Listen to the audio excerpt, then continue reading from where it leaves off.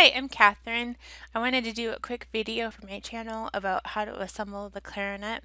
I get asked this a lot, so I wanted to make a video that you could replay every single time you're assembling your clarinet so that it's a lot easier and that it becomes just like second nature, and it will.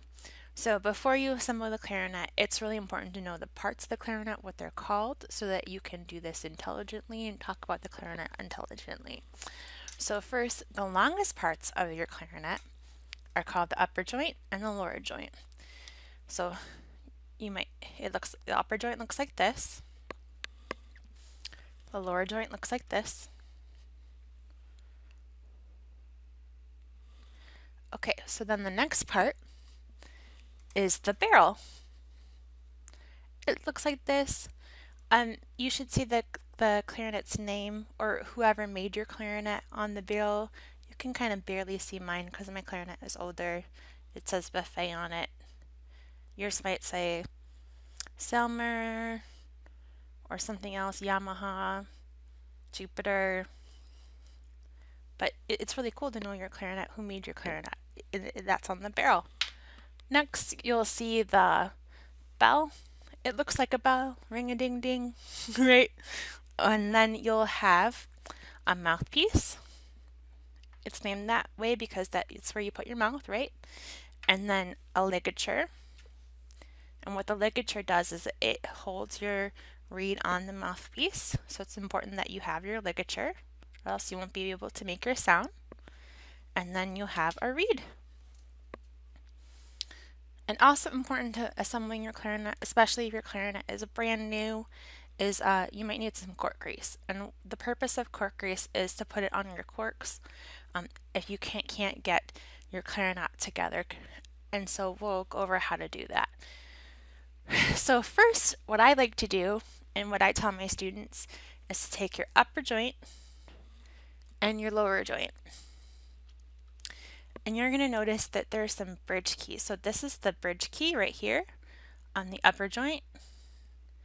And the bridge key on the lower joint looks like this right here. Okay, so now when we assemble our clarinet, we're going to twist. We're never going to go like this because that can break the clarinet very easily. You want to nicely twist the clarinet, and we want to align the bridge keys so the clarinet makes the sound.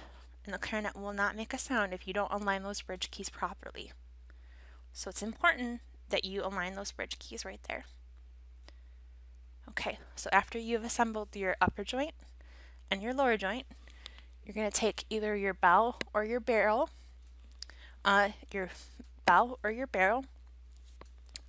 So I'm going to take my barrel, and there's a bigger side and kind of a smaller side. You're going to take the bigger side goes down, and again, I'm going to twist.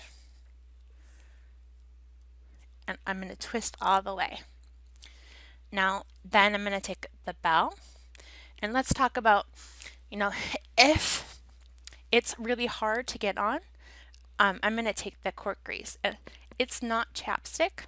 It looks like chapstick. Don't put it on your lips. Only put it on the clarinet. Now I'm going to take a little chunk, and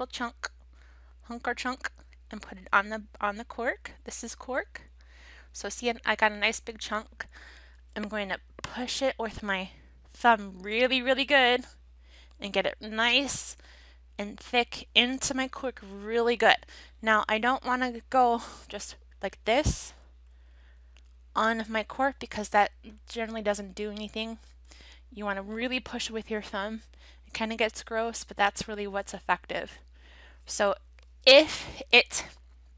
only do this when you're assembling if you really, really, really, really can't get it on. In general, you want to do this after you play, okay? And so that, so if it's really hard and it keeps on being really hard, you want to keep doing it after you play for maybe the first like week or so, and until assembling gets a lot easier. So do that after you play, or only when you're about to play if you really, really, really can't get it on. And then you're going to put on your bell. And the reason for that is you don't want the cork grease to get like in your pads at all. So it's just a little bit better if we do it after we play. And then the last thing is your mouthpiece. So here's your mouthpiece. And the same thing, we're going to twist. And you want to align this flat part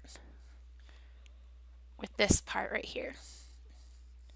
So see how I can draw my finger all the way down with this first hole. Now we're going to take the reed, and you need to get it wet a little bit. So maybe for like 20 seconds, you put it in your mouth.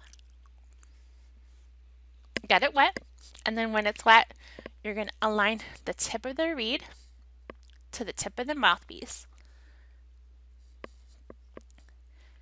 And maybe there's just a little bit of clearance right here. Right? And now, see how I have one thumb on the reed?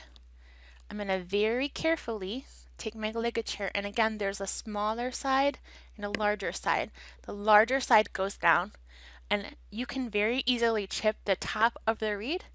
I'm going to very carefully put it on the top of the reed, loosen it until you can push it down enough. So this is a common issue. Commonly I see students put it about here. You're not going to get a good sound that way. You want to loosen your ligature until you can push it down far enough. And so that might take a minute. And then you push it down with your thumb. So I'm pushing it down, pushing it down, and pushing it down. So that's about good. And then you want to tighten it again. You don't want to crank it.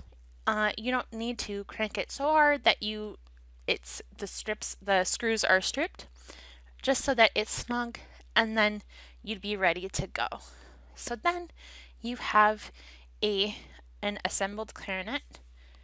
I like to tell my students I disassemble it the opposite way. So I disassemble it taking my reed off, my ligature off, my mouthpiece off, and then the belt and the barrel, and then my joints. So I hope that helped you learn how to assemble the clarinet. It becomes easier the more that you do it. So just remember, it does become easier even though there's so many parts. And I tell my students that it'll become like second nature. So if that video helped you, please like it and subscribe, and I hope to see you again soon. Bye-bye.